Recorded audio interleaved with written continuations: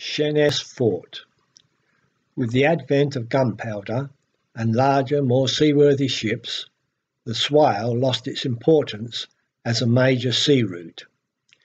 King Henry VIII's fleet was anchored in the Medway, and fortifications at Sheerness to defend them was urgently needed.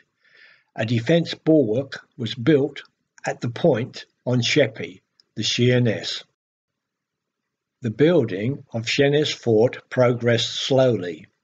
It was difficult to build on the marshy location.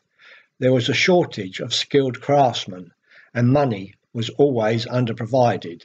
Access by land was poor, and there was no town to house the workmen.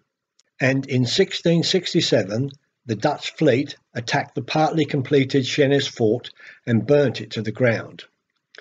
Following the attack, the fortifications at Sheerness were strengthened and the work finally completed in 1672.